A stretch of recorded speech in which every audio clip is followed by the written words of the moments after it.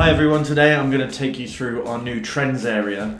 Trends is all about analysing data from all your matches, be it the misconduct that you give and all your performance data, and giving you insights that go across matches. So you can see your total distance you cover, your average distance, where you give cards on the pitch, etc. So I'm going to talk you through that now. So firstly, to get into trends, you just need to open up the menu and click on the trends page. And you'll see the trends area is categorized with different tabs. So we've got matches, misconduct, distance, positioning, speed, heart rate, and finance. So I'm going to go real detailed into all of them. So first I'm going to start with matches. Matches is all about your matches, obviously. It shows you how many matches you've done in total using our app, the average number of games you do per month, how many matches you've done as a different type of role as a referee, whether you're the referee, the assistant, the fourth, or an observer. We show you how many goals have been scored during your games, how many have been scored by the home team and the away team, and the average per game, as well as a list of all the matches, or the matches with the most goals that you've seen. And at the bottom we show you the results, so how many home wins, how many away wins, and how many draws. So a really good snapshot of all the matches that you do. Next, in misconduct, we start to look through all of the yellow and red cards you've given, as well as temporary dismissals if you've ever given them. So we show you the total number of cards, the average per game, again the matches with the most cards that you give. So that's a real quick snapshot of your misconduct.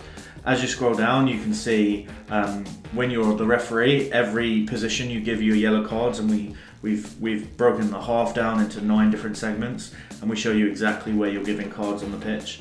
And then lower down, you can start to filter all of your yellow and red cards by the different categories of caution code that you give.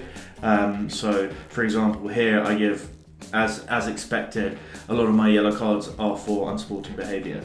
So this gives you a good snapshot of what you're giving yellow cards for, where you're giving them, and how many you're giving on average per game. In distance, you can see the total distance you've covered while using REFSIX in your games, the average distance, and we break that down by first half, second half, and any extra time periods you may have done.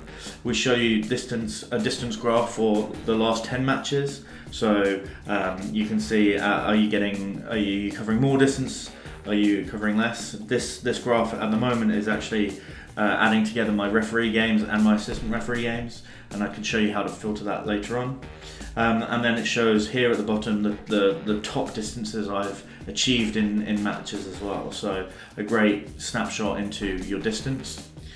The positioning tab is a place where you can compare your heat maps from different matches. So all you need to do is select the specific fixture that you want to compare. So I'm going to try and find a couple of games within here. So this is Hillside against Angmering. As you can see, I'm pretty central during that game. And then I'm just going to find a different match as well. So again, you can see in the second game I'm actually covering more ground, a lot more wider, possibly because I had club assistance and not neutral assistance. So I'm obviously going wider, but this is a great place to compare your positioning across multiple games. In speed, we show you the activity breakdown in your game. So how much are you walking, how much are you jogging, running, sprinting, and standing, and we show you the percentages and the total distance covered for that. Again, as well as your last 10 matches, we break the distance down by all of those speed categories in the graph at the bottom. Your heart rate is a place where you can see your average and max heart rate. That max heart rate is an average of your maximum over all of your matches, and again a last 10 match graph. And then in finance, we can show you how much money you've earned in the different roles that you've done. After each game, you can go into the result, click on earnings in the tabs at the top, and add the earnings in there, and this will give you a rundown of all your finances from your career. At the top right, you can filter, so just tap the funnel at the top. You can filter by date, so I can select career, my season, month, year, and even just select specific custom dates that you want. You can filter by specific competitions, so you can see your distance that you cover in specific competitions, filter by role, and then you can actually filter by matches that have got cards, goals or extra time, etc. So really easy, simple way to analyze your performance over your career or your season within our trends area.